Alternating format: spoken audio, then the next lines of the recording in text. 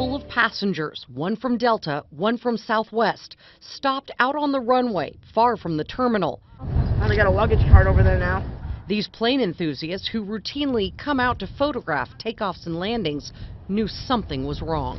I see fire trucks of all sorts, bomb squads, police officers all racing down. Bobby Sedlacek grabbed his camcorder and captured this. Members of the bomb squad boarding each plane looking for possible explosives. Did you find anything? We did not.